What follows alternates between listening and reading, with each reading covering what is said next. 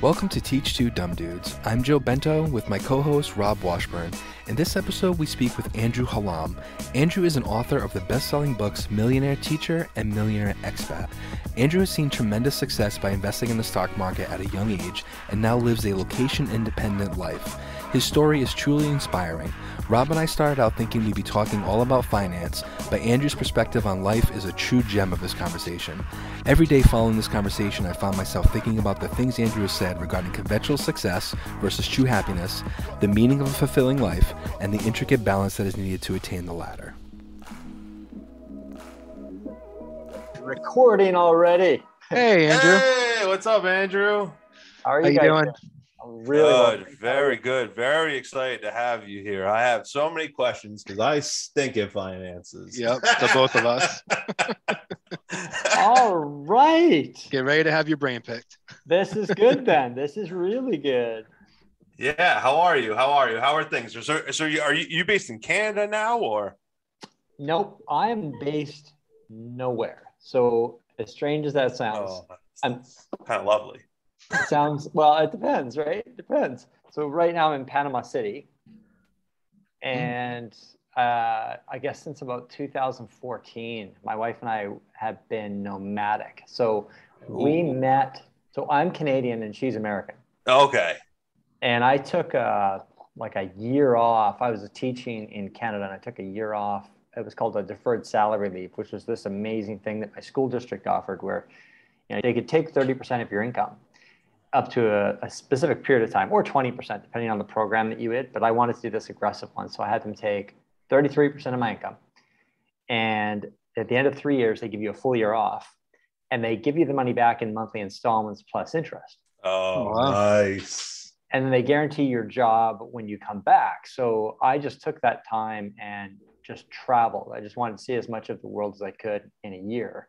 And then while I was in Morocco, I got this email from the principal of the school I was at in Canada. And he said to me, I just took this job at Singapore American School. So it's an American curriculum, international school, 4,000 kids, K to 12. So it's the biggest international school in the world.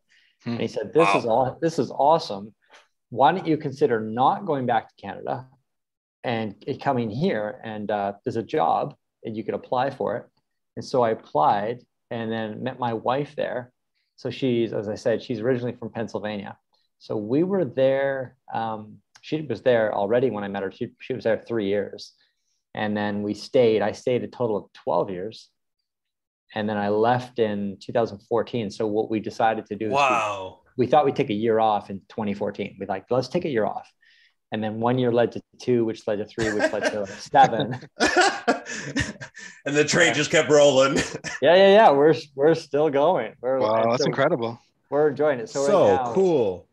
we're gonna, we're in Panama City, and we'll be here until January. Then we'll go into the mountains of Panama, and we'll stay there. We'll go to some islands. There's some amazing islands, and so we'll spend some time there. And then that brings us to April.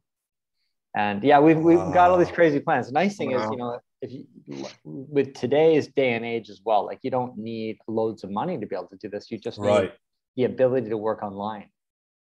That's right. And that's one of the really coolest things about the world today is, you can work from anywhere. I know, when COVID hit, so many people did transfer to work from home situations. And now companies are starting to realize that, well, maybe we don't need to pay for these big, expensive offices. Right. Yeah. So, and of course, and if you can do that in your hometown, there's a term called geographical arbitrage, which basically means, you earn money in your home country.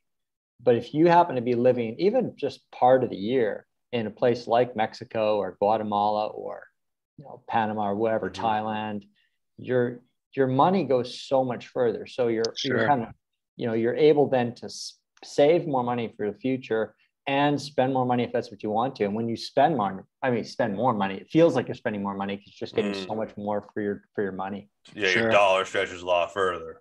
What's your living situation like when you travel these places? It so differs. Like we do a lot of different things. So in 2017, I mean, that's it. Like, we're just totally addicted to variety.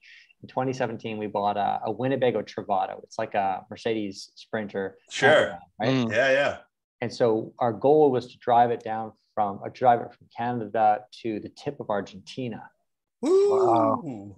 And so we started this journey, and we had no time frame. I'm sure you know what's the total mileage of that.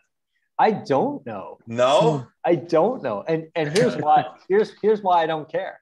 Here's why I don't care. It definitely wasn't like planned to be a linear route. So sure. Like, we zigzagged across the Western US, hitting all the national parks. Right. You didn't plug it in Google. You didn't plug in the Google Maps and take the easiest route. No. all highway. Not at all. But it was really cool. When we got to Mexico, I've been to Mexico several times, but I hadn't really seen Mexico, right? So, we spent 10 months alone in Mexico, like driving in Mexico alone. It was amazing. I never anticipated being there that long. But, you asked me what it's like day to day. And the funny thing is that I get a lot of requests to do these speaking gigs around the world. And my wife does is, when we get the requests, she'll organize it. She figures out that maybe there's a specific 6-week period that would work well for Europe. And so we get these requests for Europe, and she sort of tries to schedule them in the specific 6-week section. And then what we would do is we would park the van in wherever we happen to be, like Mexico or Guatemala or El Salvador. And honestly, guys, like, we'd fly off and we'd pray that it'd be there when we got back. And was it ever not there? I always expected that, at some point I'd come back and at least I'd they'd be on blocks, right? Yeah. But it didn't. Every time it was good. Wow. And we parked at some of the places looked really, really good. Like, there's a particular place in Ajijic, Mexico, where it just had full-on 24-hour surveillance. It was just like a state-of-the-art place to store, and we felt pretty good about that. Sure. And then there are these other ones where it just looks so sketch. Oh, man. I'm sure. It was like a car yard out of a horror movie or something. Definitely. One thing we really enjoyed, though, is this contrast. So, we would do this with, we fly off to Asia, or we fly off to the Middle East or to Europe, give a series of talks, and then fly back. What was really cool was the contrast. Obviously, when we're driving around in our camper van, we're meeting people who are pretty adventurous. Like, they, like families from, say, Argentina, who are raising their kids in a motorhome as they play music along the way. And they'll have, like, one family in particular was so interesting. They had these advertisements plastered all over the side of their RV, and they had these twin 10-year-olds. And I asked them, as you always do, like, well, how are you doing this? Like, everyone wants to know how the other person did. So if you're traveling, like, from Argentina to Alaska, and that's your plan, how are you doing this? How are you affording this? Right. And so with these guys, they were actually by trade, they were circus performers. Wow. And what they did was they plastered all these ads on the side of their RV, and they had these deals with these television networks in Argentina, where they would take little recordings of what their experiences were as they were traveling, and then they would share those with the TV and the radio stations. And of course, then, because they've got, they're high profile now, they're on television for their whatever, it's probably like 15 minutes a week, but the advertisers would pay for, that spot on the spot on their RV. So that's what fueled these guys in their journey. So I think they were in that thing for 2.5 years, but it was just this cool contrast where we'd be hanging out with, say, a family like that around a campfire in the mountains of Mexico, and talking about just really cool, down to earth life sort of oriented stuff, important stuff. And then we'd fly off to, I'd be speaking in, say, I don't know, a Facebook in Dubai, or like a Madison resort in Malta. And, it was cool in its own way, but such a contrast as they take you out, like a CEO takes you out for like a 5-star meal, and they fly you there business class, put you up in a 5-star resort, and then we go back to living in a van, right? Yeah, right. I'm assuming that you've written these books because you've found a way to create money for yourself to live that life. And it's interesting too, because if you have that money available and you choose not to stay at the 5-star resorts and eat the fancy dinners, but instead you and your wife have chosen the RV in Mexico.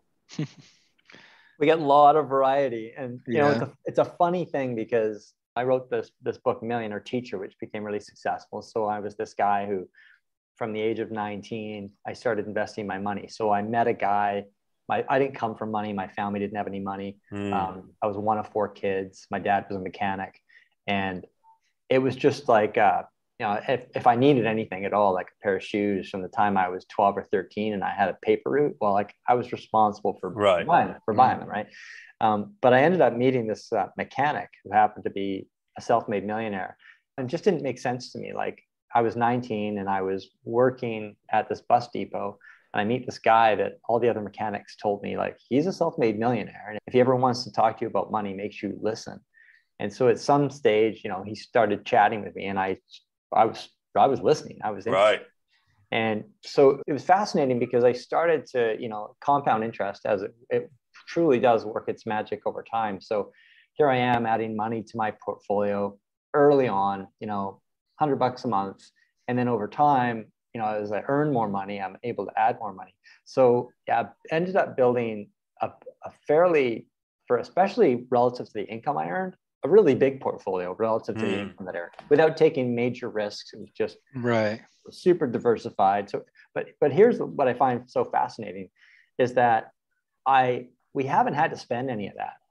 And so, we've had this life where we've been traveling around. It's made me realize also that you can live really simply and you can follow these really cool dreams, where my wife and I spent quite a bit of time in Bali, and we'd be going to the same restaurant as this other couple that we'd see pretty frequently. And then inevitably the questions start popping up, like, so what are you doing here? And what do you do? Right. How are you making this happen? And that's when I realized people don't need a lot of money. It's all about what you're choosing to do with the money that you have. Right. And often where you choose to be located, not always necessarily full-time, but part-time, like part of the year, spending time, sacrificing your winters to spend part of the year in Thailand. So that sounds terrible to have to sacrifice a Rhode Island winter, but let me tell you. Doesn't it? When you started investing at 19, you say you just started off small. And that sounds good to me because I use a program called Stash. They're fairly new, and you can buy pieces of a stock, right? So I can't go out and just slap down, whatever it is right now, $2,000 something on a share of Amazon. So I can invest $50 if I want to into Amazon. And, I have like a small portfolio. I invested like a few $100s in Lucid Motors. They just went public, I think, a few months ago, and it's supposed to be the next Tesla stock, hopefully. Did you have somebody help you decide which stocks to invest in? And you mentioned you didn't make any of that. What and did you invest in? Yeah, and you didn't spend any of that money. So was it just dividends that you lived off of? No, so we're right now we're living off writing income. So I write like a weekly column for a US based financial services company called Asset Builder. So that's regular gig. Once a month, I write for the Globe and Mail, which is Canada's national newspaper. And the nice thing about the Asset Builder article that I write weekly is actually they've given me the rights to that, so I can sell that. Oh, nice. So I sell that to a brokerage in Luxembourg called Swiss Quote.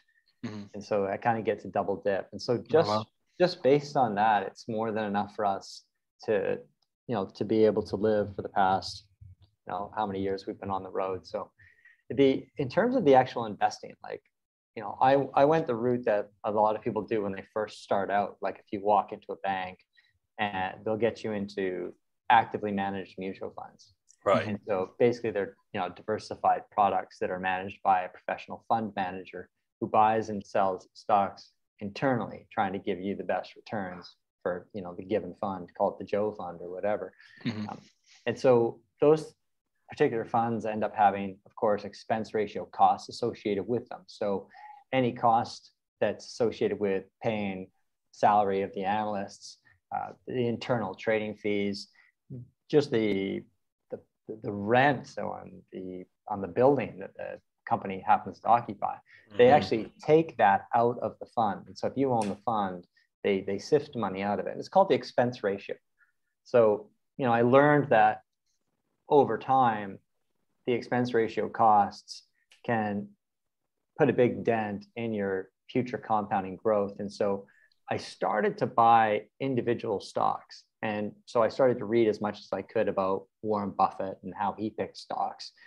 And then not long afterwards, I started to blend in a strategy of purchasing index funds.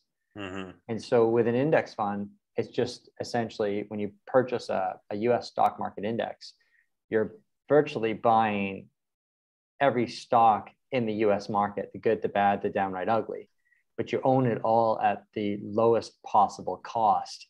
And the thing that's interesting about that is often the stocks that are considered ugly end up rocking, and the stocks often that are considered amazing will go through periods where they suck. Sure. And so what empirical evidence shows is that a portfolio of low-cost index funds will, over any 10-year period, outperform about 90% of investment professionals, like professional traders after fees. And so for me, it came to this point where I started thinking, well, I can beat 90% of investment professionals after fees without doing any work, no research, just leaving it in the fund. Yeah, and adding money to it every single month. And so, so that's what I did. Do you consider that because it's an index? I mean, you're diversified across the entire market. So that's where too you would feel comfortable putting all of your investments within that index fund. Is that correct? Yeah. So in the States, the great thing is that you can purchase through Vanguard like a life strategy index fund, which is everything involved within it. So you have within that, you'll have a US stock index, and you'll have an international stock index and an emerging market stock market index. And there are different periods of times where the emerging markets ends up beating the US market quite substantially. Sure. And nobody ever knows when that time is going to be. It just kind of starts to happen. Likewise, European stocks might end up doing well. So the idea is that you own the whole basket, so you don't have to bother with trying to speculate. And depending on the one that you purchase, you can buy portfolio funds with different bond allocations. So if you're a high risk investor, it could be 100% stocks. If you're a lower risk investor, it might be 60% stocks and 40% bonds. But it literally is a set it and forget it type of portfolio where your money can come from your bank account automatically every month, goes into an IRA with, say, Vanguard, and Vanguard looks after the rebalancing of it. So once a year, it's perpetually rebalanced so that it maintains that same target allocation. So if that allocation is 100% stocks, obviously it's 100% stocks. If it's 80% stocks and 20% bonds, it just makes sure that it maintains that allocation. So it's a way that on a risk-adjusted basis, and this is an irrefutable academic premise, on a risk-adjusted basis, you will outperform 90% of professional managers. And the funny thing is that the 10% that do outperform you in a given time period aren't typically the same 10% who might outperform you during the next time period. So that's called interesting. That's called reversion to the mean. So for me, guys, honestly, I do no research. I haven't researched for years, and I haven't had to, because I can just accept that I'll beat 90% of the pros, keep adding money, and I get on with things that are more important in life. Wow. Myself being 33 years old, wife, 2 kids, house. I mean, how aggressive are you, at that, or should I be, right? At this stage in my life in terms of putting money into investments or into savings versus spending on what we feel is, I don't know, valuable, I guess, or worthy of our time. I feel like that balance for me is really hard to strike. Yeah. That's a really good question. Like, how much should you be putting away?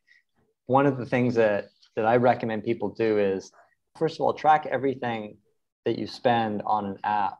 So, have an app on your phone, like a spending app. So it could be Mint or Good Budget. Yeah, I use Mint. I've been using it for years. Very True good. Bill is another one. There's a bunch of them out there. Yeah. What it actually ends up doing is we end up spending less as a result of tracking our expenses. So what some people will do is they'll say, well, it's okay, I don't need to do this because my credit card tabulates everything.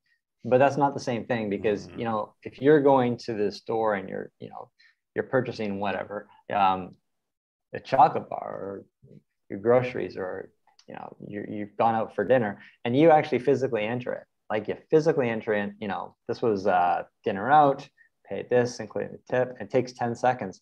But you've made yourself accountable for that by physically doing it, physically putting it in. And in a way, that accountability stops you from doing it too often, because you can see your pie chart, you can see how much you're spending in each category, and you can start to weigh like your value system in terms of what are you actually getting out of it? Like, is it really enhancing your life satisfaction? And if the answer is yes, if you can say definitively, yeah, you know what, this regular expense that I make here, it enhances my life satisfaction big time, then keep doing that. But if it's something that you look at and you're like, you know what, that doesn't really enhance my life satisfaction that much. So I'll give you an example of, like, let's just say, okay, you like coffee. And here's one thing a lot of people do. So nothing against people like gourmet coffees for sure, but the best way to enjoy a gourmet coffee to buy it, sit down with it, right? Enjoy it. Sit with maybe some friends or just you or whatever, but enjoy it. But what a lot of people do is it becomes a habit where they'll pick up this gourmet coffee on the way to work. Yeah. And they'll drive with it. And, you've paid tax associated with that. And then you've paid maybe a tip on that. So whatever, let's say it's $6, including tax and tip. And when you're on your way to work, you're taking in the coffee, but you're not focused on the coffee at all. You're thinking about, like, am I going to be late? Look at that traffic. That jerk just cut me off. It's funny you pick coffee, because we're up here in Rhode Island, and there are so many Dunkin' Donuts up here. It will blow your mind. I mean, I don't know if you've ever been to Rhode Island. If you drive down the road and there's an off ramp and an on ramp for the highway, there's a Dunkin' Donuts on each side of the road in some areas in the state. And I do the same thing every morning. I get a medium cold brew. It's $3.55. It is not gourmet. Do you really? Yeah, and I drink it on the way to work every day when I go to work. Yeah. It's funny because in the book Balance that I wrote, I talked about this, and I said, if you're on your way to work, your head is somewhere else, your head's not in your coffee. And let's say you spent, I think I used like $5.50 as an example for whatever, Starbucks coffee. If you instead purchased, if you instead made the coffee at home and you brought it with you, as you're driving, it's not you're not savoring, it's coffee as you're driving. So you're not thinking about it so much. And the difference, it seems like a really small thing to spend, like that coffee might cost you 50 cents.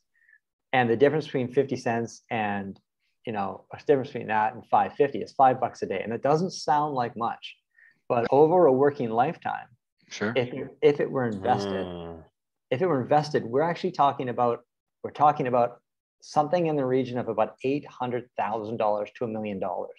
Oh. So this is what we call a long-term opportunity. It makes me sad. Cost, right? How many coffees have you bought? Oh, God. And it's funny because people might say, well, let's call it $500,000. Let's call it $500,000. They might say, well, okay, $500,000 is not going to have the same buying power 30 years from now that it has today anyway. So whatever, that number just, it looks impressive, but it's not. But if you invest it, you get that interest. Well, that's how you sort of get the 500 grand, let's say, is the actual, 500 grand to the million is, you're exactly right, is the investing of it. But even then, when we look at it, we might say, well, okay, well, yeah, it's worth it to me because 500,000 or 800,000 or $1 million is not going to have the same purchasing power 30 years from now. But the truth is that the price of your cup of coffee is going to go up each year. And so the real reality isn't going to be a difference of, if I'm using the example of 500,000, it's not going to be 500,000 it's going to be more than that. So it's going to be equivalent to, this 500,000 in today's dollars. So right. if you're getting value out of it, that's fine. But coffee on the run, you're not getting value out of that. So you're wasting massive amount of money, potentially seven figures down the road. And that's just coffee too. I think about when I go out for lunch at work, now we're talking $10 to $13. So it's like take coffee, you take lunch, take all the little stupid things that I buy over the course of whatever. Now we're talking, could be talking $3-4 million, and that's definitely substantial. For those work lunches that you're just trying to shovel down too before you get back, like there's no it's not enjoyable. Yeah, exactly. No, it's true. Yeah, it's a good point. I'm also gonna assume you don't have debts, right? I mean, I assume living in that cycle of credit card debt that a lot of us are in, especially in America, will definitely burden you financially, I would assume too. Yeah, and that's a really good one to bring up in that, if you owe money, one thing that I think is really important, and I'm talking about like high interest debt, so student loan debt, car loan debt, that sort of thing. Credit card. A mortgage is a credit card, definitely. Yeah. Mortgage is low interest debt, so I'm not necessarily talking about that. Sure. Most people will carry mortgages, but the idea that if you have what I'll call high interest debt, so that's debt that it might be charging you 5-6% plus, paying that off is every dollar really that you put towards paying that off, paying down that principal, is equivalent to an after-tax guaranteed return of whatever that interest rate is. So if it's 6%, or in the case of credit card, it's equivalent to an after-tax 18% return, paying that off. So the idea that if you have an outstanding debt on your credit card, don't invest any money, pay off that credit card, and take that thing down. What you can do is, Dave Ramsey talks about what he calls the debt snowball, and I kind of like this idea. I love that method from Dave Ramsey. It's good, isn't it? Yeah, his idea is, you have a series of debts, and the idea is that you take the smallest one, and you focus on it. You make the minimum payments on all the others, but you focus on the smallest debt, and you attack it. And then when you take it down, it feels like a victory. Like you've done it, you've cleared it, you're on your way to the next smallest debt. So then you attack that. The only exception to that rule where I say don't invest until you've taken out all of your high interest debts, the only exception is if you've got a corporate 401k and your company that you're working for is going to match you on a contribution to your investments. Right. Absolutely take advantage of that, because that could be a match is literally it's a 100% gain on the money. Free money. Free money. Yeah. Free money. Yeah. Yeah. I've read things say, like, if you have any kind of savings in the bank, you should just take that money and pay off your credit cards. There's no sense in having money in the bank, but you're still accruing interest every month on a credit card that you're paying, the minimum payment or maybe a little more than a minimum payment. Yeah, exactly. I do like the idea of having some kind of emergency fund. The nest egg, right? Yeah, sure. Or at least so I guess with nest egg, I guess we usually think about the retirement pod at the end. So but then there's something else where you have this like a financial cushion where, and generally speaking, there's a general rule of thumb suggesting that it's a good idea to have, say, 3 to 6 months worth of living expenses that's readily available in cash, in some kind of cash form. And so it could be. I wish, Andrew. Yeah, I know right, it. right. I know it. My goodness. I know it. And of course, this is like basic needs, right? Like this would be, say, take 3 months worth of living expenses that you'd just be sucking everything in, right? I mean, this would be, you could the bare bones. You could survive. Like sure. you could feed yourself, you could pay your rent or your mortgage, but you could just survive on it. But the idea of having that is pretty important. And I think it was accentuated, of course, by a lot of people kind of started ignoring that. Like, whatever. Then the pandemic hits and all of a sudden loads of people aren't going to work. Right. And so it kind of hit home there. In terms of the markets in general with the pandemic, it seems like the market has fluctuated so much from, where it took off and, we were reading about every stock was at all times highs and now it's come back down. I mean, it seems that with your approach, that doesn't worry you one bit. I remember days when my father would call me up and be like, "Oh, it's a bad day today. I lost 15% or something crazy like that." But so with the strategy of index only, is that something that you truly don't worry about, or is that, a point to move things, or how do you usually handle those? The secret is not to worry about what level the markets are at or your account is at all. So I'll give you an example here of Fidelity, the big mutual fund company, did a study, and they wanted to see over a lengthy period of time, who are our best investors? Are they people who, of a certain age demographic, male, female, people with business degrees and economics degrees? Are they people moving money around, like really looking at the economy in and out of specific funds, finger on the pulse of where the markets are going and interest rates and maybe elections? And what they found was fascinating. They found that their best investors on a percentage basis, so people that earn the best overall gains on portfolios over lengthy periods of time, were people that had actually forgotten that they even had accounts with Fidelity. Because they're not taking money out, moving it around, right? Yep. It's just compounding interest. Yep. So, right. So when the stock market goes down, if you don't notice it, it goes right back up in whatever it takes, 6 months, a year, even a couple of years. Yeah.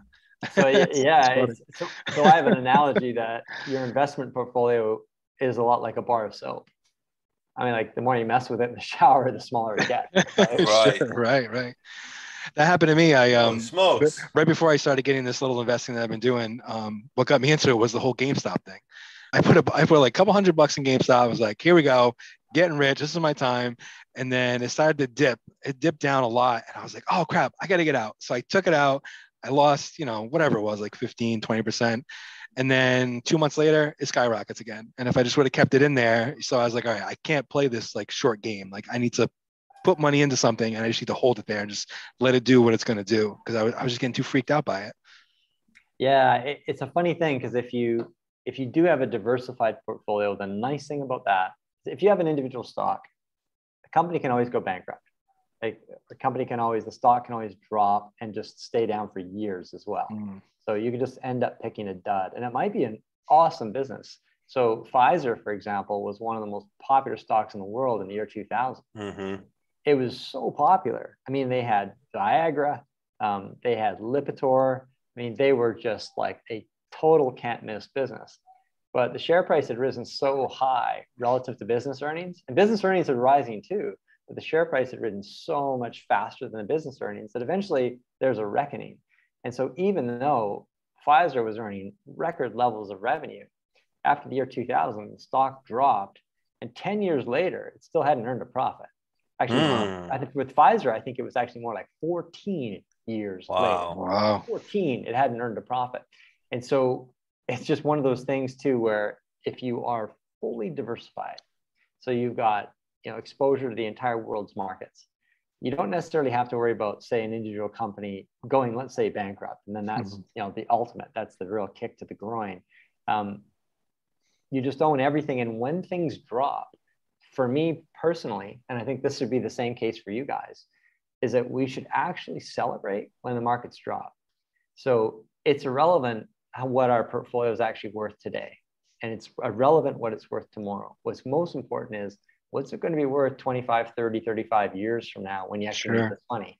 Right. And so when the portfolio or when the markets drop, all this means is that when you're adding regular sums to your portfolio, you're now buying the same stuff at a discount. Right. Right. As long as you're making that continued investment, technically over time, you will win because you're buying it at short prices. Exactly. And as you get closer to that age, so when I'm ready to retire, I need my money, I can always move those high risk dollars into bonds, right? And into medium and low risk, so that if something does happen, because if I'm 65, I wouldn't want to see a huge drop in the market. If I'm ready to retire, I'd want to be a little more stable and know that money's going to be there. Yeah, that's why those Vanguard target retirement funds are really good. So what Vanguard will do with those is it's a fully diversified portfolio of stock and bond market indexes. And over time, as you get closer to your retirement, it shifts and increases the allocation to bonds. So it becomes a little bit more conservative as you get older. And again, you don't have to do anything. Just you have the set amount that's coming out of your bank account every month, and just goes in, and Vanguard rebalances the holdings for you. How do you feel about cryptocurrencies? Are you familiar with those at all? Yeah, I am familiar with them. For me, it's a speculation rather than an investment. And so for me, I would suggest not to put anything into it that you can afford to lose. I think that would be my general rule of thumb, because it doesn't, I'm in line a little bit with Warren Buffett on this one. It doesn't produce anything. It can't reproduce. So when its value increases, you're only hoping that you can sell it to somebody else later down the road. Its business earnings aren't actually rising. So there's no internal business earnings that are rising, unlike markets, or unlike corporations, or unlike real estate, where the business earnings or the rental revenue increases over time. There's actual tangible value there. Yeah. And I think there are like more than 600 cryptocurrencies out there now. Yeah, that's a lot. And I think it's going to be a really big, ugly bubble that eventually for a lot of people is going to burst, and people are going to get hurt with it. So of course, when do you think this would happen? I can't see the future. I don't know. But I do strongly feel that not to invest anything in that you can't afford to lose. It makes a lot of sense. I think it's something that we hear common with the cryptocurrency stuff. So in your book, the Millionaire Teacher, you mentioned a little bit about robo-advisors. Yeah. And so this is something that I only recently have heard about. And simply, I kind of always thought it was like the same thing if you bought like an index fund or was it an ETF? Like it's just a managed account almost. Are robo-advisors similar to that, or? Yeah, they are. When robo-advisors came into being, which was around 2007, I think that was around the first time you started seeing them in the US. There were so many people then that were paying far more than they needed to with like their firms like Raymond James or Wells Fargo. They'd have an advisor who would put them into actively managed mutual funds. And so what robo-advisory firms said was, you know what, people are going to get smart to this, and they're going to figure out that a portfolio of index funds is really the best way to go. And they're not going to necessarily know how to do it. Like they won't know where to purchase it or how to purchase it. So they came up with the idea that why don't we make this really easy for people? And all they need to do is fill out a risk assessment sheet. Often you can talk to somebody. And they'll sort out what your tolerance for risk is. You have a series of questions. They'll build you a portfolio of ETFs that, much like Vanguard's Target Retirement Fund or Vanguard's Life Strategy Funds, are complete portfolios. They'll rebalance them for you. And all you do is automatically send the money. So it costs a little bit more to do that than it does to go directly through Vanguard. Yeah. So directly through Vanguard is cheaper. But on the flip side, with a lot of robo-advisors today, it's pretty easy to receive some sort of financial planning advice. Right. So with Vanguard, you can do that, but generally speaking, you need quite a bit more money for it to be able to access that for free. Otherwise, they'll charge you for it. Right. And so really, is that the biggest advantage of the robo-advisors is the free education? Yeah, they'll help you, and they'll be like a gatekeeper. And I think that's probably the best thing. So if the market collapses and you're doing it on your own with Vanguard, you can just open your account and you can sell everything. And that's a risk. We don't want to do that. We don't want to be selling on.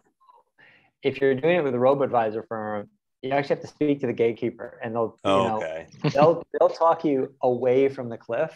They'll try to say, okay, look, market drops are a part of the game. They're actually good for you because you think of yourself as a collector. You are a collector. Don't get distracted by forecasts. Don't get distracted by the fact that markets have dropped and that your portfolio's dropped.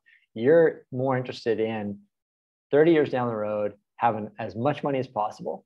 And so you're actually collecting those entities at lower prices now. So they'll be there to kind of coach you along the way. So in terms of these strategies, obviously it's a long-term strategy to grow long-term wealth. But how have you been able to turn these strategies into living the lifestyle that you want to live now? I think what it's done is, just for me personally, is so I did build a portfolio that was large enough such that I could live on it. So I could live on that, but I still have an income. I haven't really touched that. But what I think it's done for me is just, in a way, it's given me some confidence knowing that I have a really nice reserve there in case something doesn't go right with my freelance work. I can't write these stories anymore. And I'm on some beach in Guatemala. I'm going, well, my resume looks like crap because I haven't worked for 8 years. So it might be hard to hire, it might be hard for me to get like a teaching job. So if I want to go back to teaching, so I think that's it. It's just kind of giving me that extra level of security. Was it that portfolio that made you write the book to get the speaking jobs and to get the smaller article writing that you do? Yeah, I think that really helped. Like, I mean, I was writing before that. Like, I had such an interest in learning this stuff. And by the time I was early 30s, I'd read about 400 finance books by that stage. Wow. I was just crazy into it, really, really into it. And so I started writing for magazines long before I wrote the book Millionaire Teacher, long before I built $1 million portfolio. So I just basically, kind of continued doing that. And do you have any children? We don't have children. We married late. Okay. Do you want one? Yeah, we did. We gave it a try. No, I mean, you can adopt me. Do we want one? That's terrific. Child. Yeah, I'll be your man child. Yeah. That's terrific. So do you come with kids? I mean, your wife says you're a man child, Rob. Yeah, exactly. I'm halfway there. I'm the third kid. You know, you get the credentials. I'm the third child around here. So, no, this is all really excellent stuff.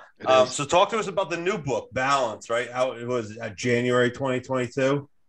Yeah, I'm really excited by that. So, about that book, it's and I guess based on what we were talking about in the very beginning, sure, was when I was giving these financial talks, and I'd be asked to speak at a corporation, and a lot of the people around me would be what you'd call conventionally successful, and that started rubbing me the wrong way. Like, the idea of someone being a success because they had money, to me, didn't seem to make much sense. Sure. So someone would say, "Oh, see that woman over there? She's a lawyer. She's got her own law firm, and she's got a mansion on the hill. She's a success." And I'd start thinking, okay, well, do you want to be successful? And you start asking people that question, and everyone says, yeah, I want to be a success. And you go around and ask, do you want to be successful? Yeah, absolutely. Yeah, who says no? So, not to me, people like, no, I'll just live in this gutter. Yeah, right. But then when you ask why, so why do you want to be successful? Ultimately, when you keep asking that, people will say it's about life satisfaction. Oh, I want to be happy. I want to have security. And why do you want security? Well, it'll make me feel good. It'll give me life satisfaction. Basically, make me happy. And so I looked at just this fascinating part where I thought, we got it all wrong here. We got it kind of backwards. What we need to do is, if life satisfaction is the goal, then we're truly successful when we have life satisfaction. So how do we get life satisfaction? We don't actually get life satisfaction by building necessarily $1 million portfolio, or necessarily having a $300,000 a year job, or driving a Ferrari. Sure. That's not what boosts life satisfaction. So I looked at life satisfaction as kind of like a 4-legged table. And the reason is that, I would meet these people who were, by financial measurements, successful. But for whatever reason, I didn't deem them as a success because their life satisfaction was low, because either their relationships were in a wreck, they weren't looking after themselves. Super high pressure jobs, stress out all the time. Yeah, they weren't. I find that balance so interesting, right? You find that the people who, right, are, quote unquote, the way you phrase it, successful, right? The traditional success. They work so many hours a week, minimal time for family. Like, I view those people and I think, like, how could anyone want to live like that? I mean, of course, there's something out there for everyone, but I think about it personally, and it's like, I would be so miserable. Right. Look at the suicide rate for people that win the Powerball. It's astonishing, the amount of people that, you know, commit suicide after winning like a large amount of money through the lottery. It just doesn't always equate to happiness. In the book Balance, what I did was I referenced this Purdue University-based study where they looked at happiness relative to income. And they looked at it and they measured, I think, 132 different countries on this assessment. And happiness increases with income to a point. And one of the reasons, I mean, it does make sense. So, you know, if I've got a leaking roof, right? I need a little bit of money to fix it. And I'm going to be happier because me and my family, we're going to be dry, right? Right. Food in the belly and a little bit extra for entertainment. Like that's what we want. And so in the US, for example, the research suggests that life satisfaction ends up rising up to about a level of about 105,000 a year. So household income. And then what it shows is it plateaus, rides along flat bit, and then after about 160 grand a year, it actually declines. The theory on this is that just exactly as you're saying, where these people typically end up working a lot harder than the average person, and they spend less time with their families. They often sleep less, they have more stress. And as a result of that, there's a dip in life satisfaction. And it wasn't just the United States. This study was consistently showing much the same thing across 132 different countries. Wow. And so independent on the country that you're actually living in too, where sometimes it was a lot less. It wasn't like, you know, everybody had to earn 160,000, hit that downward slope. Like in countries like Thailand or Mexico, it was a lot lower in terms of it's comparable to the economy in that country, right? Exactly. Yeah. So, you know, I looked at success. To be a success, you got to be maximizing your true life satisfaction, which I saw as a four-legged table. So one was you need enough money. Yeah, you need enough money. You don't have to have gazillions of dollars, but you need enough to sustain yourself and at least have like a little bit left over for some fun. You need your health. Like you need to be able to do what you can to live a healthy lifestyle. I've got a friend who's a partial quadriplegic. And I would still consider him a success based on my measurement of health because he does what he can do. So partial quad means that like he can move. He was in a bicycle accident. He can move his body. I think one arm he can't move, and he can move his other arm, and he can kind of shuffle along. But you know, he does things to move. He does things to like constant rehabilitation type exercise. Otherwise he'd be frozen up. Painful. The third element on this table, or this third leg of this table, is relationships. So the relationships with your friends, with your family, they've got to be solid. Like you cannot be a success if your relationships are crap. Right. You just can't. You're just not going to be happy. And then the fourth component was the sense of purpose. What the Japanese call ikigai, like it's a reason to get up in the morning. So, for example, you have the example of the lottery winner. Well, usually what they do is they quit their jobs. They spend $1 gazillion. They're out there blowing their money around. They have no purpose. There's no reason. Eventually, there's no reason for them to get out of bed. Right. Super fun at first. Yeah, they get bored of spending that money, I guess. Right. Huh? Yeah, and then the people around them, you know, end up, you get a lot of tag-alongs. And so these aren't people that love you. These are people that love your money. And so then you've got this really shallow sense of like your relationships, your sense of relationships. You start to realize how shallow it is, and people take advantage of you. It's not an enviable position to be in, which is why you're right. Levels of depression can be high with people that end up winning the lottery. It's unbelievable. And so your book Balance here, we'll have to read it, and you're going to teach us how to work on those four legs. Yeah, I do my best with that. I like just digging into the behavioral based research in the book because it's not intuitive. Yeah. You know, not intuitive. Really? You know, there's a cool study that it's been going on for 8 decades now. It's called the Harvard Study of Adult Development. And they started it like over 80 years ago. And they were looking at following these people over their lifetimes. And they wanted to see, well, what makes people happy? Like, what is it that actually jazzes people? And they all, as you guys can imagine, some were financially successful, others weren't. Some got started off really well and then their life went off the rails. Others went off the rails early and got their life back on track. And they ended up studying them and then a series of inner city Boston kids. And then they started studying all their families.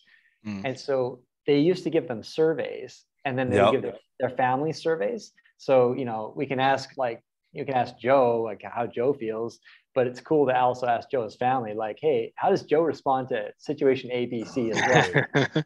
You get a bigger sense there of, so it's not just Joe and Joe's perception, it's like everyone around you. Sure. And now recently what they've been doing is, I mean, obviously as medical science has improved, they put these people into MRI scanners.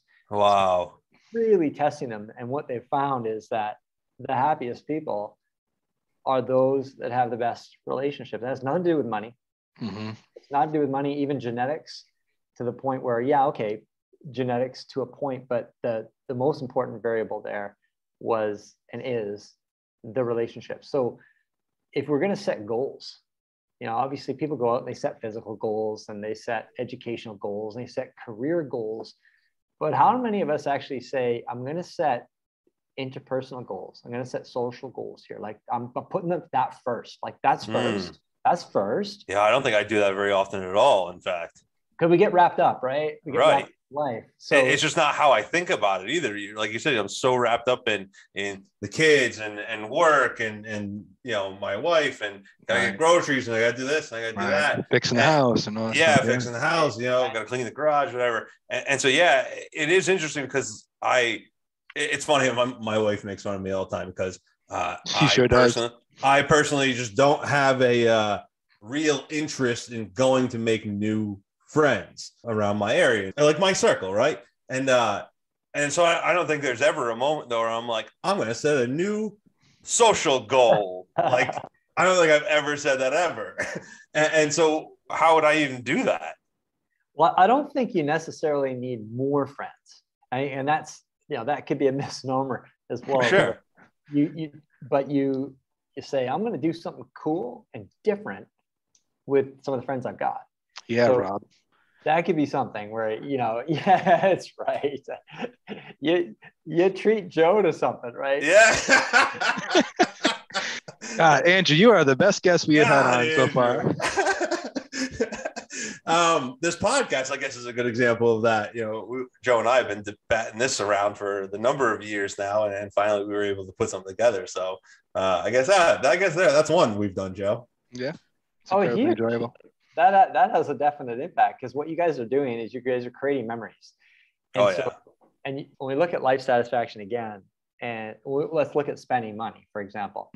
When you spend money on stuff like the latest iPhone, you're not really creating a memory. You're purchasing something that you're going to get used to very quickly. And then it just becomes another phone. So there's no memory associated with that. So true. I look at the campfire analogy where 20 years from now, are you guys going to be sitting around a campfire talking about the iPhone that you bought in 2022 or some stupid fun thing that you guys did together or this crazy podcast that you guys ran together or this guest that you had? Like, it's memories that we nurture because they are part of our identities. They're part of who we are. Wow. Steep. But I love my 75-inch 4K TV, Andrew. Like, I love it like my child. I see, and again, this is where we go back to. It's so hard to strike that balance, right? Because I totally hear you, right? And I love those memories, and I definitely agree with you that that's what I hold on to, you know, nearest and dearest. But like Joe said, I also love buying fucking dumb shit like video games, and you know, like breaking those habits, and like you said. The act of actually typing in the expenses that you spend, like I'm going to start doing that because I think that could be a big, because right now the app I use now, it just all auto loads in from the bank account. Yeah. So it's real easy to ignore it. Well, that's how Mint does it too. But Mint, you can like set budgets with it. So I get alerted when I spend too much money on like Dunkin' Donuts. So it's like, oh, you spent this much already. Here's your budget. It's like, whoa, it's only, halfway through the month. So it kind of keeps you alert to like what you're spending. And it does help you say, all right, well, that's enough of that this month. And I won't touch that anymore, Do you think that's the same, Andrew? Well, I think it could be. I'm the last guy who says that you got to live like a monk. I'm not. That's no fun. And here's the reason for that too. You get this notion that you've got to. Some people will say it's all about tomorrow. At some stage, you're going to be happier tomorrow if you just sock away your money and you're not. My father's classic Portuguese. He was born in there. He came here when he was 12, and him and my grandparents just stuffed their money under the mattress. Well, I mean, the thing about that is that there are things you can do with money that are pleasurable. And a lot of those things, we talked about the experiences, things that'll build memories. It's like things that you guys do, things you do with your family. You take your kids on a trip. Oh, yeah. Go off with your friends. Those things you're going to remember. And the stories get better every year. Right? Right. Unlike something that you purchase, which, the memory fades and you're not going to be talking about that 20 years from now around a campfire. But it's one of those things where I think life, as I describe this in the book Balance too, I say life is like this dark hourglass and you can't tell how much sand you have left. And so it gets tipped at birth. And anyone that socks away everything for some point in the future is a fool, because you might not last this week. I mean, that's just reality. It sounds more right. No, you're right. Though. You're right. Anything could happen. So you kind of have to have an eye on today and an eye on tomorrow. It's crazy not to have an eye on tomorrow and just live la vida loca, because it's equally crazy just to live for some point in the future, stocking money away. And it's like, wait a second, there are things that I can do with this money that'll actually enhance my life satisfaction. It's about identifying those things, like you said, of what brings you actual true value versus the new iPhone. Right. Yeah. And the tricky part is, and here's where it is quite difficult, is we often don't know what those things are. So there's a behavioral economist named Daniel Kahneman. And what he did was he identified two types of what he called happiness. One was reflective happiness, and the other was experiential happiness. So I'll give you an example. Somebody has a BMW. You ask them, do you prefer that BMW to driving like a Honda Civic? They will most certainly say absolutely yes. That's what we call, that's what we call reflective happiness. However, Michigan State University did a really cool study where they asked people to rate, like on a daily basis. They asked them all kinds of questions. It was a long ongoing study, but they would ask them to actually rate how much they enjoyed their last drive. So their drive to the university or the last time they drove their vehicle. They would actually ask them to rate it. And what they found was that the satisfaction they got out of driving their vehicles had nothing to do with the vehicle they had. So they could have a Mercedes sports car. And generally speaking, the people with the Mercedes sports car felt no more satisfaction driving or didn't get any more of a better feel or a thrill driving in their last drive than, say, the people who had 10-year-old Toyota Tercels. And the reason is it's based on this hedonic adaptability. And that's what we call experiential happiness. And it's because we get used to the stuff that we own. So at first, when you first test drive a brand new car, a BMW, you feel the acceleration. You feel it's exciting. Right. And it's all you're thinking about when you're testing. You're just like, this car's so cool. and then later down the road, and it's not that long, you're driving and you're in traffic. You're thinking about your day. You're thinking about something your wife said that annoyed you, whatever. Your head isn't in the moment of experiencing and enjoying what it is that your car has to offer. So here's an example where based on the research, based on life satisfaction, not such a great idea to blow a ton of money on a vehicle for most people. Right, it's a depreciating asset. That too. Right. Yeah. Second you drive it off the lot, if you turn around and bring it back, you're going to get less money than what you paid for it. Yeah. I mean, it's a good point though, because, and it's been said for so long, right? The materialism doesn't bring happiness. And I think that's, unfortunately, especially in American society, is still not the norm, right? I mean, Mhm. God, even people within my own family, as soon as that new iPhone, iPad drops, they're ditching the old one and going to get it, right? It's always about the latest and greatest. Right. Right. We always rate people by monetary and what kind of car they drive, how big their house is, just how like America is. Right. And so with those type of like societal pressures, when you're writing a book like Balance and telling people, well, it's not really about the car. It's not really about what you're spending on or what your status is. What kind of pushback have you gotten for some of these ideas? I think it's interesting because we spend more money on stuff than we ever did in the past. Mm-hmm. And so we've normalized it. And so you have to think a little bit differently. I say you can afford anything, but not everything.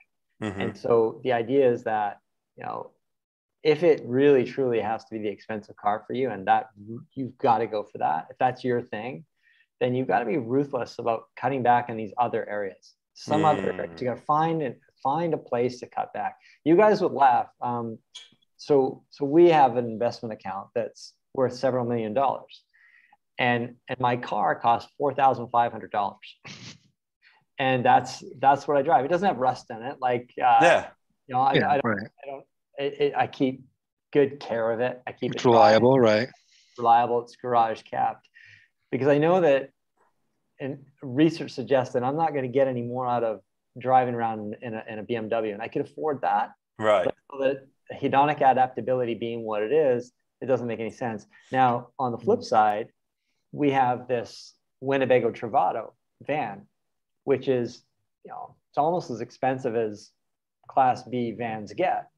So it's got sunroof, and it has the, obviously it's got the microwave, and it has the, all the bells and whistles. The electric awning. When I said sunroof, I meant like solar panels on the roof. It's got wow. It's got an inverter, and it's got a shower. It's got a bathroom and a shower. I mean, it's full on, and these things are stupidly expensive. Oh yeah. However, for me, with this thing, I'm not mechanically inclined.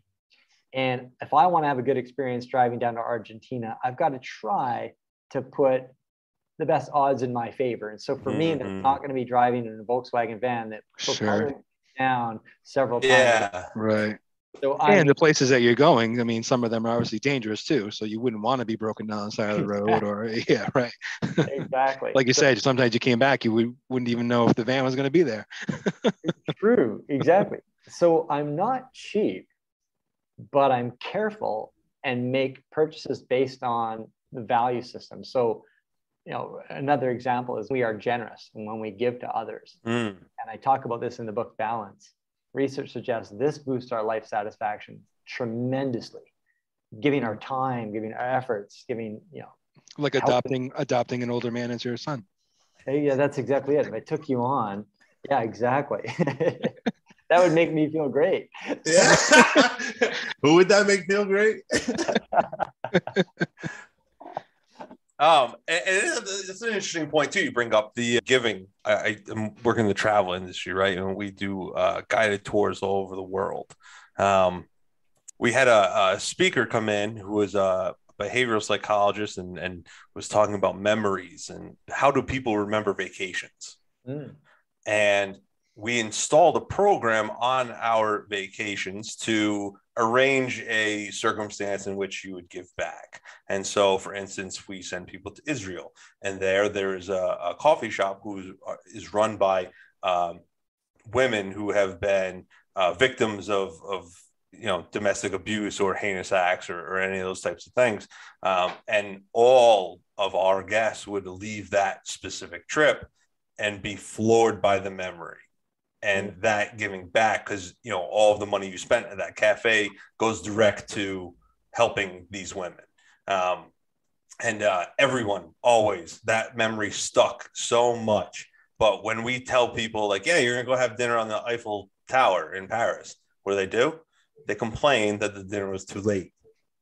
Interesting. And so it's one of those things where, I've had dinner in the Eiffel Tower and it's freaking amazing. like absolutely unbelievable. But comparatively, it's just not remembered the same because you bring up the point of everybody's value system just doesn't work that way. Yeah. Yeah, it is. But when you're going to buy those vacations, why are people's instincts? Well, I'm going to buy the dinner in Eiffel Tower. I don't care about. Well, it's just like the test drive you mentioned when you're in the BMW and like, wow, this is so cool. You're looking at the vacation like, wow, dinner on the Eiffel Tower, and then you become your miserable self anyways and complain that it's too late. It's So like this comes back to what Daniel Kahneman talked about, the behavioral economist. We actually don't know what will make us happy.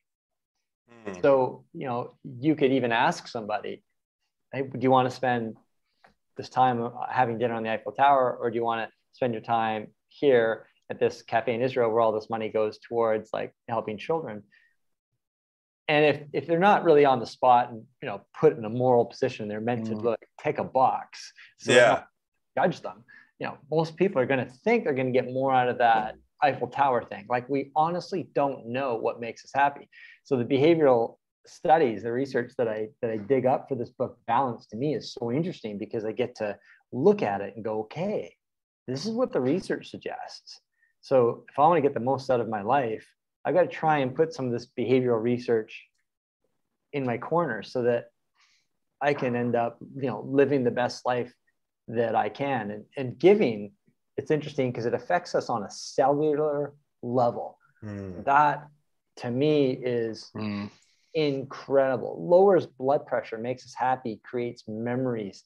And you'll talk about that experience more than like several years from now. It will find its way into a campfire story. We've done the same where my wife and I have contributed money and helped people build houses in Cambodia. And we helped build wells, and we saw where our money was going. So it's what we call pro-social giving. And we were there on the ground in Cambodia. I'll tell you guys, like, I talk about that stuff. I talk about the experience we had there because it becomes so impactful. And that's exactly what you're talking about. Right. Yeah, I'm not sure if you listened to our previous episodes, but 2 episodes ago, we had a guy called John Hears on, and he runs the First Things Foundation. And he actually takes volunteers and puts them in places like Guatemala, Sierra Leone, and they live in that area for 2 years so that they can really find out what the community needs as far as help goes, as opposed to just, like you said, coming down and building a school and then leaving and saying, this is great, see you later. And I thought it was amazing that somebody would give their life up like that for 2 years to go, like John said, live in a mud hut with malaria. But after the podcast was over, you kind of get this sense that like John really feels good about what he did because he made those changes that are going to, carry over generations for those people, even in the smallest way. Oh yeah. It's, what he did is what we call pro-social giving. If you give money to the United Way, you might feel pretty good about that, but really, you don't see where it's going. You don't see the impact. You don't make connections with the people. He actually made connections with the community in the process as well. So his gifts of his resources and his time ended up coming back to him tenfold. And that's it. Like I feel like giving your time to something is far more valuable than just giving money. Yeah, it's huge because in giving that time, especially when we look at life satisfaction again, it's about relationships. Now you're blending helping and you're building relationships with these people. And so that's just huge. You're giving and building relationships. And this is a huge component of augmenting your life satisfaction. So obviously, right, even just over the course of this podcast, we went from talking about your first book, Millionaire Teacher, to now this book, Balance. What led you to that transition, right? I mean, from a financially focused book to maybe something that's a little more behavioral and psychology based. Is it just based off of your own interest and what you've kind of fallen into throughout the years, or what led you to kind of shift gears a little bit in these books? Seems very holistic. Yeah, it's funny because I'd have people that didn't know me well. So they would say to me things like, oh, well, you really like personal finance. You wrote this book, Millionaire Teacher, and you talk about money. And I'd say, no, dude, no, I don't like money. Money's a tool. It's one part of a whole. And again, for me, I would ask the question, what do I want out of life? I want to live the best life I can. How do I do it? And I got kind of tired of people. I guess each time I would hear someone referred to as a success, it would rub me the wrong way, because I'd often think, hang on a second. They would even call me a success, but they wouldn't know. And I'd say, why am I a success? Because you've got this portfolio. I'm like, screw that. That's not how you define success. And I found myself getting a little bit frustrated by that. Sure. And I would see what I thought of as, and I mean, this might sound kind of arrogant, but I'd see a lot of blindness. I'd see a lot of blindness where people would be heading towards building a career at the expense of these other things that truly are meaningful. So they're dropping meaningful things to just add more and more icing on a cake that they already own. Like, why would you need to layer more and more icing onto a fine cake? But that's what people end up doing. Forget about it building 5 feet of icing on your cake. That's not going to make your cake any better, dude. It's going to make it worse. So yeah. Right. It's all about that, like keeping up with the Joneses mentality. Totally. They say, like, the more you make, the more you spend, kind of thing. Oh, ain't that the truth?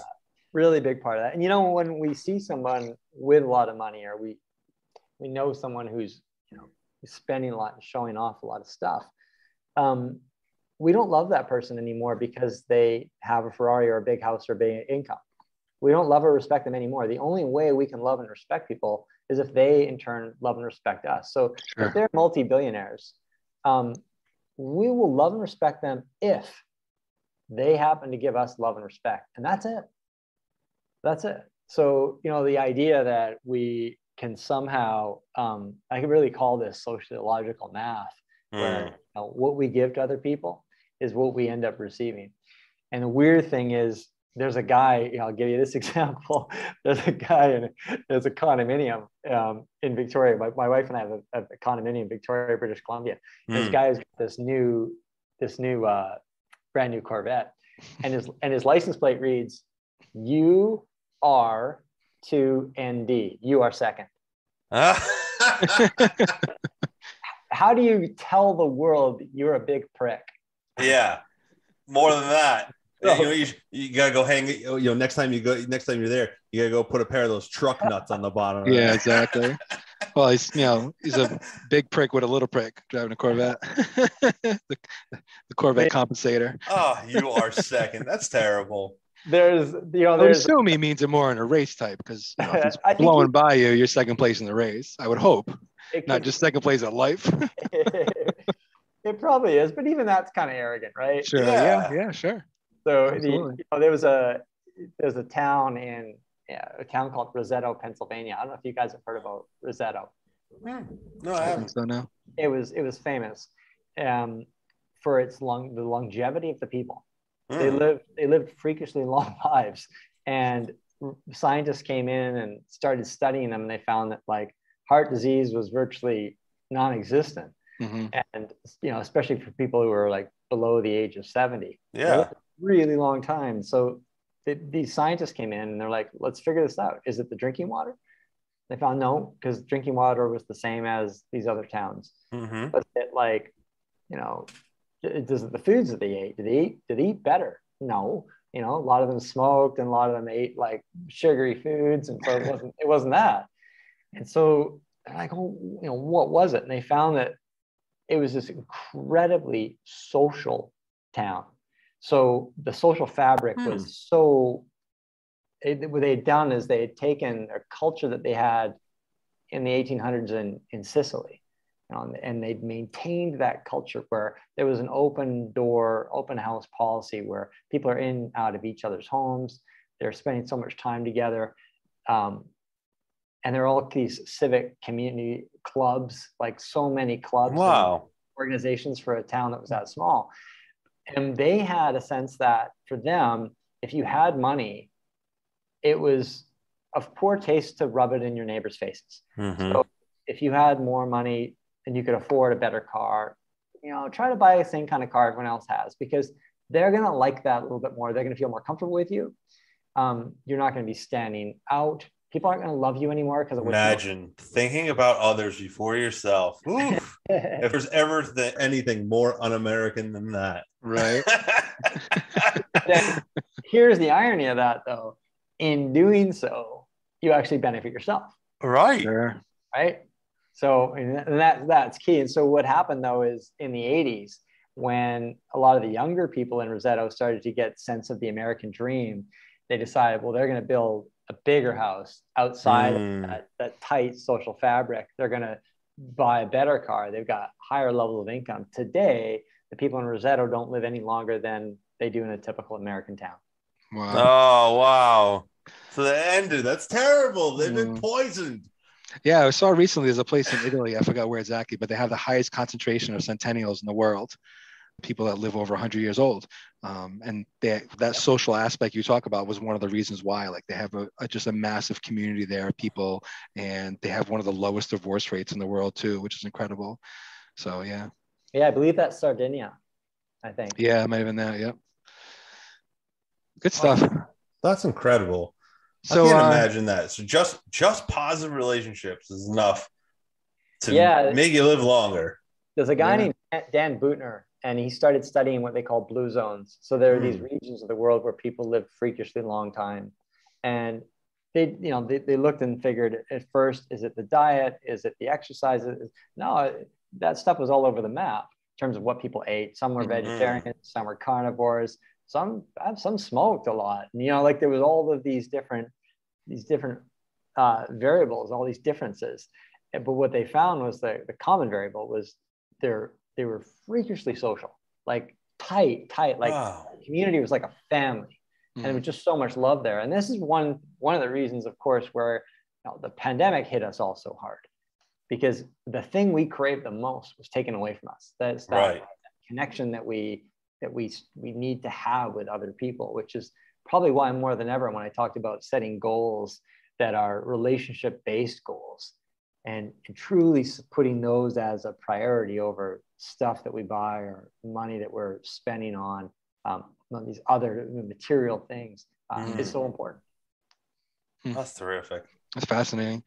Well, Andrew, I got to say, you are definitely a breath of fresh air. So, it's funny you talked about like that, the prejudice that you get from having that portfolio. And, I was very excited to have you on, but I thought you were going to be just kind of a typical Wall Street kind of stockbroker guy. One of the things we try not to do is do a ton of research, because we want to ask those questions. We want to be those two dumb dudes. We want you to teach us. We don't want to learn before you come on. You just definitely the complete opposite of what I expected, but in the best way possible. I really appreciate you coming on. Like this was amazing. Do you want to tell everybody where we can find your books before you go? If you got anything else you want to plug? Social media links, any of that stuff? Yeah, thanks for asking. I have a website at andrewhallam.com. And so you can find links to my book Balance there. And it's available on all online bookstores, and it should be available at brick and mortar bookstores as well after January the 18th. So yeah, I appreciate you asking that. It was kind of fun with you guys, because what we did was, it was recording as soon as I got it. And in the beginning, we scare a lot of people with that, That's awesome. Like in the beginning, I'm giving some background and I'm just talking, and then I'm realizing, no, we're doing it now. Like this is all fun. Because anything we don't like, you just cut it out. And then, but sometimes even we found that sometimes just like the pre-talk, it has some of the best content. So we just said, let's just record right off the bat and just chop out whatever we don't want to keep. We also record like a nice intro, like to introduce you and what you've done and things like that as well afterwards. So when the episode does go live, it's not just like, hey, here's some random dude we're talking to. You guys have interviewed some really interesting people. So I've listened to some of them. The one, the latest one about that woman who was 3.7 years sober. And Catherine. That was really fascinating. This, this weightlifting world record that she had for picking up that finite thing, right? The cube. The cube is so crazy. The grip strength. Yeah, the grip. That's right. That was awesome. Yeah. You guys are doing some like cool stuff. Thank you. Cool, I appreciate that. We're really excited about it. The whole teach two dumb dudes thing really is just because we just want to hear different things and learn different things. Neither Bento or I, Joe or I, are big travelers, right? And so for us, it was like, well, how can we experience as much as possible? And that's what we said, let's just talk to as many people as we can about what they do and see what they can teach us. And so it's been really fun so far. That's awesome. Yeah. Very cool. I love that outlook. And I was just thinking, as I'm booking things, radio shows and podcasts. Oh, I'm sure you're a busy guy, huh? You must get some big asks, right? Yeah. And so it's fun because I've got some people are starting out, and then I've got some really, really, really big ones, big national ones and such. But I just love I love the connecting with the people and shooting the breeze and talking to them. Right. Of course. And my thing is, it's funny because my natural inclination is actually not to be, obviously I'm your guest, but my natural inclination, like if you met me on the street, I'm the guy who's going to ask you a gazillion questions before you find out anything about me, because I'm not interested in my story. Yeah, right. My story is, I get my story. I'm not that interested in it. I'm interested in your story. Yeah, absolutely. See, and I'm the guy on the street that's like, why is this guy talking to me, asking me all these questions? Like, get away from me. Well, Andrew, thanks again, man. Thanks for joining us. And I hope you had fun. We definitely appreciate you coming on, teaching us some good stuff about investment and also balance and setting those social goals. I'm gonna work on that. Yeah. And yeah, I'll get those adoption papers over to you after this call. We'll do that. No problem. Get them all pre-signed, ready to go for you. Oh God. Okay. Perfect. I'll share this. You guys send me the link, and I'll share it too. So it'll bring some traffic to you guys as well. Thank you. We always do appreciate that, Andrew. Thank you so much. Yeah, pleasure. All right. Really great. Take care, Andrew. Yeah, you too. Take care. Bye-bye.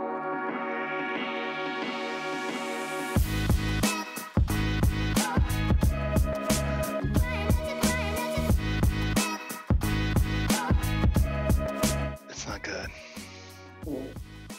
Oh, yeah? You hear that? I sure did. Man, that was a good one. Oh, God, we had Burger King and my stomach is rocking.